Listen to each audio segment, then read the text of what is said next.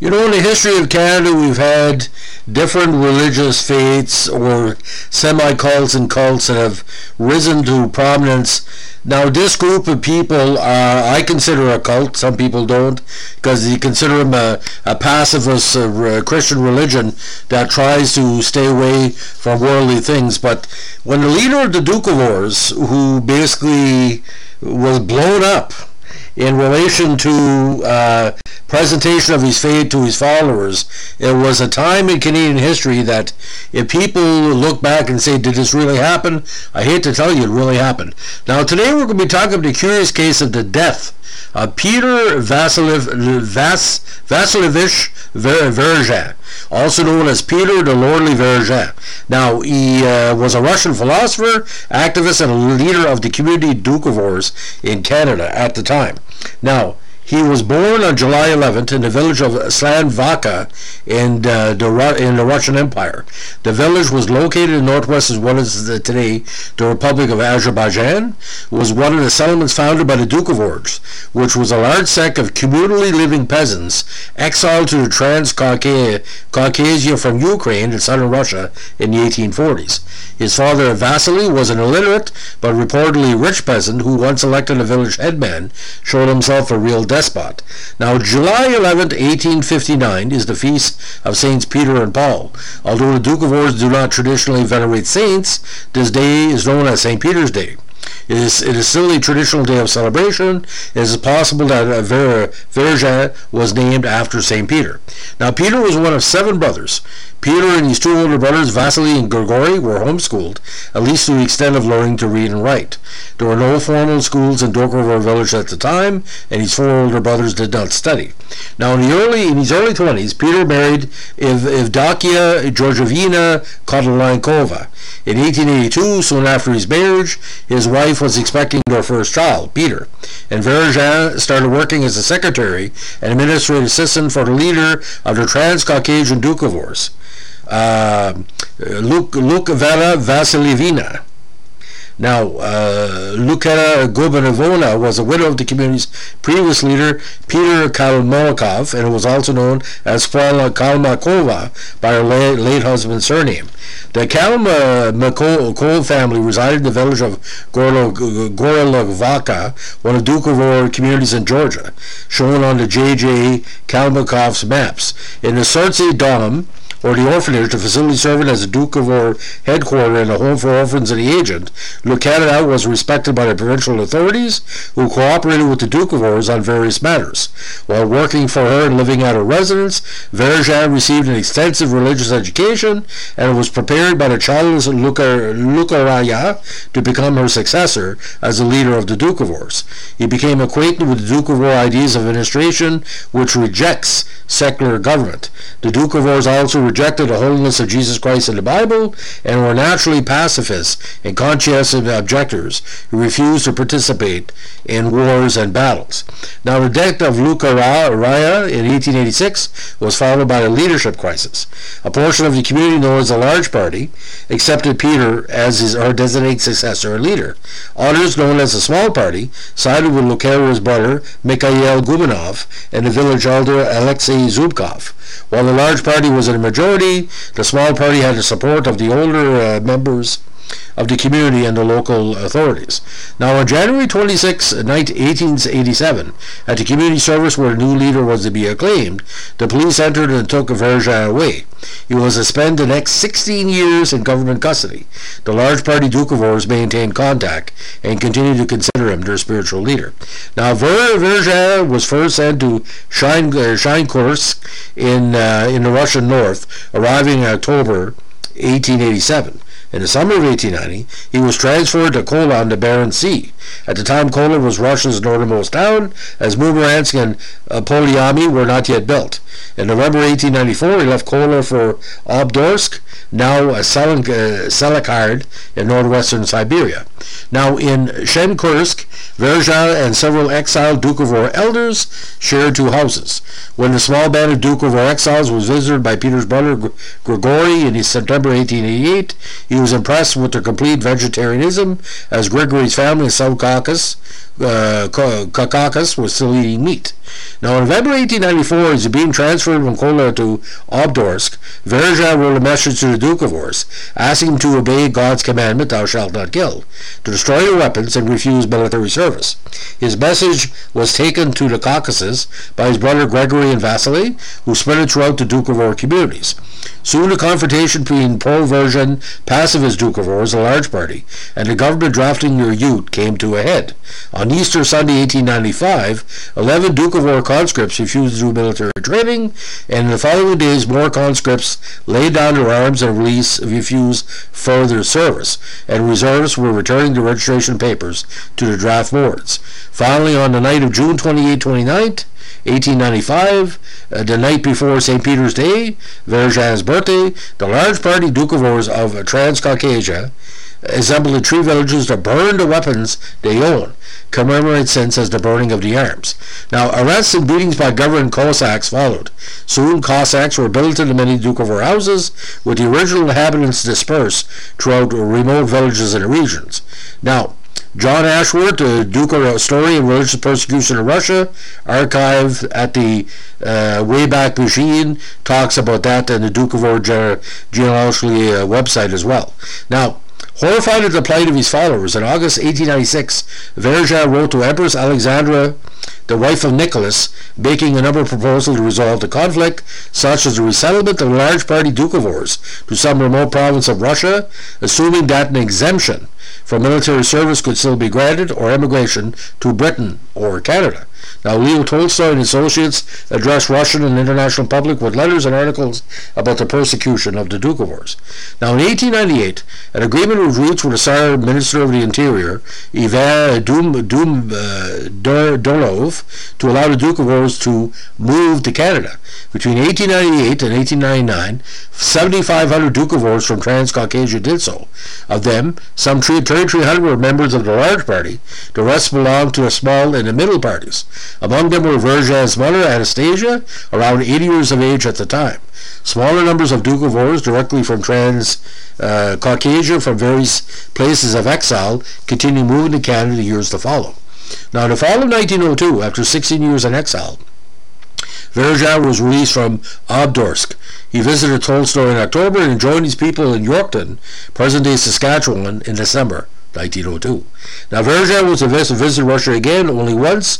He came in 1906, leading a delegation of 6 Doukhobors to investigate a possibility of the return of the Doukhobors to Russia, now that as a result of the Russian Revolution, religious tolerance had been legislated.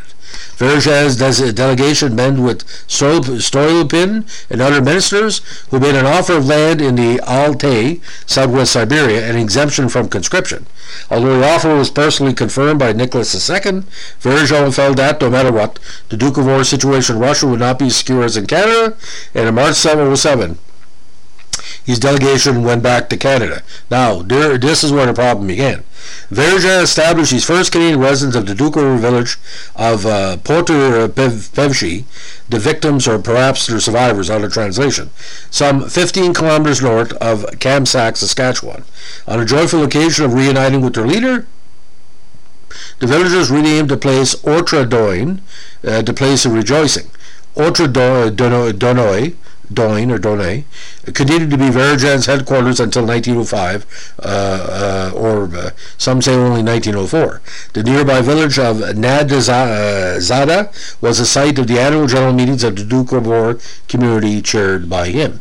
When a new CNR railway line crossed the Doukhobor Reserve in 1904, some 10 kilometers south of Otradoin, a small station named after Doukhobor leader, which was spelled initially Verigin, citing with a V, V-R-E-G-I-N, and after 1908, Verigin Station was built around 1904 to serve the needs of the Doukhobor community of the area.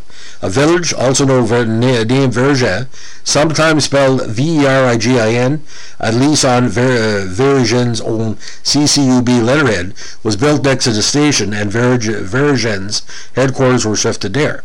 Now, in 1905, the exiled Doukhobors rejected the newly enforced requirements of the Canadian Dominion Lands Act, which attempted to register the communal lands under individual ownership, and rebelled against the requests.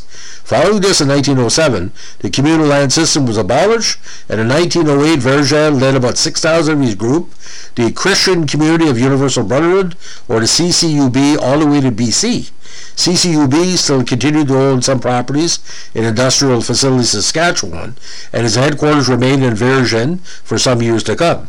Verigin had another residence built for himself near Grand Forks, BC, spending the rest of his life sharing his time between the two provinces. Now, this is where the assassination came in, and it's still a mystery what happened. He was, again, knocked off in a still unsolved Canadian Pacific Railway train explosion on October 29, 1924, on the Kettle Valley Railway, now known locally as the Columbia and Western Railway, near Ferron, between Castlegar and Grand Forks. Now, this blast also killed the 17-year-old Secretary Marie Streliev, member of the provincial legislature John Mickey, P.J. Campbell, Hakeem Singh, Harry J. Bishop, W.J. Armstrong, and Neil E. Armstrong. No relation. The government initially, during the investigation, had stated the crime was perpetrated by people within the Doukhobors community, while the Doukhobors suspected Canadian government involvement. To date, it is still unknown who was responsible for the bombing, and is one of the biggest unsolved mass murders in, again, Canadian history. But what is bizarre about this? Doukhobors don't talk.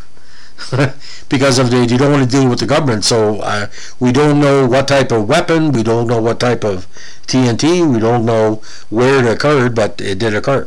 Now, Verigin's grave is located near Brilliant, a historically Doukhobor village outside Castlegar. Now, after his murder in 1924, the majority of the community Doukhobors proclaimed his son Peter, who was still in the USSR, as his successor.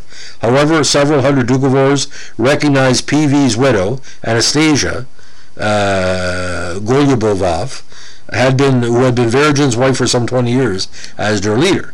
In 1926, Anastasia's father split from the CCUB, forming a breakaway organization called the Lonely Christian Community of Christian Brotherhood. They left BC for Alberta, where they set up their own village at Schuldeis, near Arrowhead, Alberta, which existed until 1943. And in the meantime, Verigin's son Peter arrived from the USSR and assumed the leadership of the CCUB in 1928, and after their bankruptcy later, he organized the Union of Spiritual Communities of Christ in 1938. Now, when Peter died in 1939, the community Doukhobors proclaimed his son Peter Petrovich Verigin II as their new spiritual leader. But as he was in Soviet prisons at the time, his son, and Peter Vasilyevich Verigin's great-grandson, John J. Verigin, who was 17 at the time, became the de facto leader of the USCC. Now, there's various publications that Verigin's work, especially in 1901, called The Letters of the Doukhobor Leader Peter Vasilyevich Verigin, was published by Anna Chertkov. Now, the Doukhobors within Canadian they're only number 20 to 30,000 people at the most. Now, you hear them every once in a while. Are the Doukhobors dying out? It's but if you really look at what you call a religious sect in movements, this is the best way to describe it. Now, listen to this. It's quite interesting. Again, the Doukhobor, again, the Russian name, the slang translation is called spirit wrestlers. They shun, again, military service, meet religious hierarchy, and governments. They have more in common with the Baha'i faith than with Christianity. Theologically, it's a cult of Christianity, as they reject essential doctrines of the Christian faith. Now, again, the Doukhobors practice their own form of Christianity and believe that Jesus Christ is a spiritually advanced teacher and example to others. They also believe that people are capable of divine reason and can spiritually develop without the help of intermediaries. For them, therefore, there is no need for priests, religious ceremonies, spiritual symbols of temples of worship, although they have been leaders among the Doukhobors, again, like we just mentioned, who have exercised considerable authority. The only symbols Doukhobors commonly recognize are those of bread, salt, and water, the basic elements needing to sustain life. These are on the table at all Doukhobor meetings and important events. Now, various publications talk about that. Now, the Freedomites are a splinter group with the Doukhobors. We're not going to talk about that because that's more freaky than just straight Doukhobors. But what's weird about the Doukhobors, again, the Canadian prairies, the development of that is quite interesting. Now, the Doukhobor splinter groups include, again, the Sons of Freedom. Now, they're also known for nudism and arson as protests. Now, talking about the Sons of Freedom, they protest against materialism, the land seizure by the government, compulsory education, government schools, and of course Verigin's assassination. This led to many confrontations with the Canadian government and the RCMP, continuing until the 1970s. Now, nudism was a new technique first used after arrival in Canada. They used violence to fight modernity, and they destroyed threshing machines and other sides of modernity. With nighttime arson, they burned schools built by the Doukhobor commune and even Verigin's house. Now, during 1947 and 1948, Sullivan's Royal Commission investigated acts of arson and bombing attacks in BC and recommended a number of measures intended to integrate the Doukhobors into Canadian society, notably through the education of their children in public schools. Around that time, the provincial government entered into direct negotiations with the Freedomite leadership and Wack Bennett's social credit government, who came to power in 1952, took a harder stance against the Doukhobor problem. In 1953, 174 children of the Sons of Freedom were forcibly interned by the government agents in a residential school in New Denver, BC.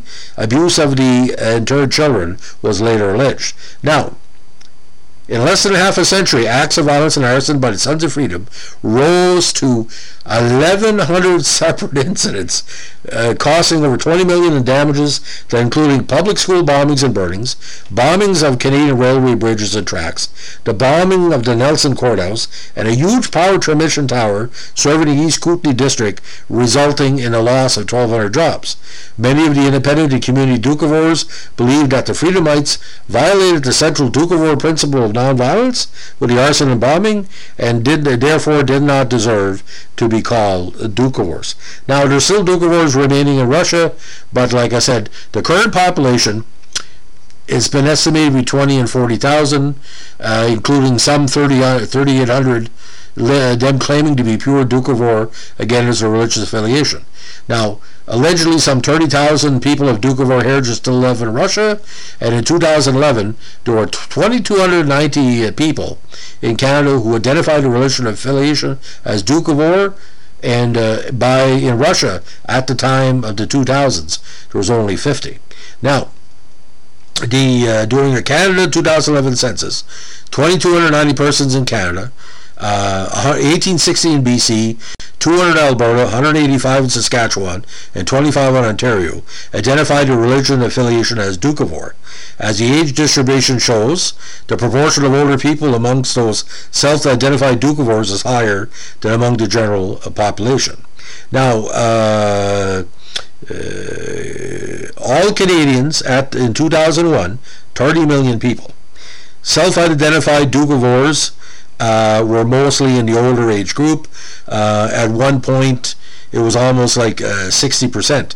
Now, the Doukhobor population has declined, self-identified but of Doukhobor heritage, like I said, in that 15 to 20,000 range. But the self-identified Doukhobor population at its peak, 12,674 in Canada, down to, again, less than 3,000 in 2011. I haven't seen the latest census. Now, you're probably saying, why am I doing a podcast on the Doukhobors? Well, bear with me for a second. There's very few cults that Canada, or what they call Christian splinter groups, we can call our own. There's no focus with the Doukhobors. Like I said, the bombings, the nudity, basically what happened, you would take off all their clothes and set things on fire or blow them up as a sense of protest. Who put that in their mind? I don't know. Maybe the clothes represented humanity, but yet they're using dynamite, which is still a representative of a Chinese culture at the start.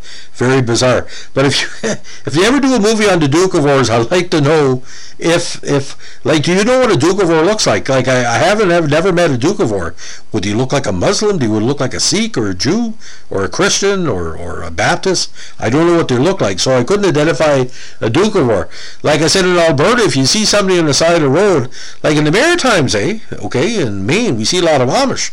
The Amish usually at the stores, they got their house, horse and buggy and all interesting stuff. But the Doukhobors were, they're a dangerous bunch of people. Can you imagine if they were in the Maritimes? But I think what happened, because the Russian part of Russia they were from, they wanted to go to a part of Canada that mimicked their part of Russia. But like I said, they're still around, so like I said, they're a hardy bunch of people, because from what I heard, like I said, it takes a lot of understanding why you would follow a faith that doesn't make any sense to the regular study of the faith, or people that study spirituality like I have. So that's the story of the Doukhobor leader, and the interesting part of the interesting history of the Doukhobors in Canada. If you like what we're doing here with our Canadian history or crime stories, let us know with a like, comment, and subscribe. I know it's pretty deep. Please go on the Canadian Encyclopedia, different web pages, to read more about the Doukhobors. And again, Book of Lists talk about that as well. And to see a photo of a naked, out-of-shape woman in the middle of a snowstorm watching a farm burn is one of the most interesting photos in Canadian photography history. I saw that as a child, and even now I can't explain what it looks like. Literally, she's got rolls of fat on her back body or lower body, like her buttocks and her back, and literally she's got her hand, she's frozen in the snow, and she's watching something burn. You can't make this up. Thanks for listening. Bye.